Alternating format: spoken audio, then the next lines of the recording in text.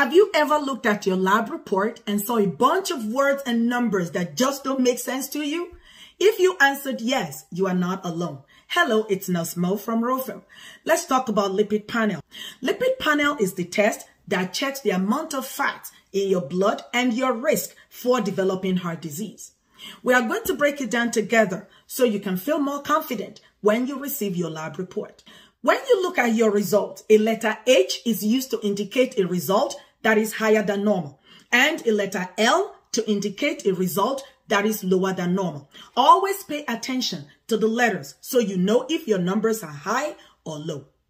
One of the levels checked in Lipid Panel is the total cholesterol. Total cholesterol level is the total amount of cholesterol in your blood. The goal of total cholesterol is for it to be under 200. But if your total cholesterol is high, lifestyle changes can help to bring the numbers down. Low density lipoprotein or LDL cholesterol is the bad cholesterol. LDL moves cholesterol into the blood vessel. That's why it's called the bad one. You want your LDL level to be under 100.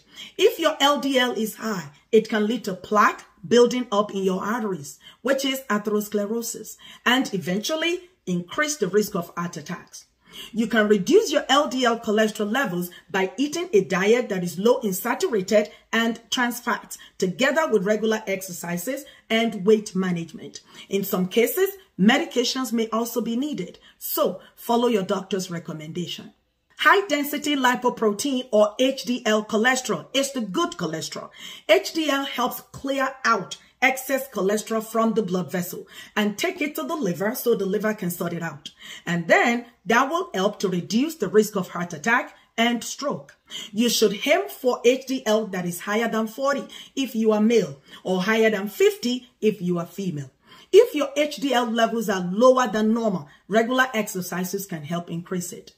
Triglycerides are the fats from the food we eat. We need them for energy storage and they are released when we need energy. But believe it or not, they can be too high. Triglycerides under 150 is considered healthy and within normal limit.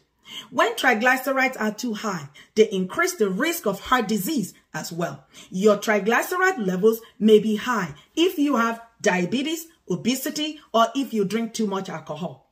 In order to improve your lipid panel, you need to focus on a healthier diet, eat less sugar, and increase movement with regular exercises. Thank you so much for watching and learning from this video. Like, subscribe, and follow me to stay updated. If you have any questions, you can drop them in the comment section. See you next time.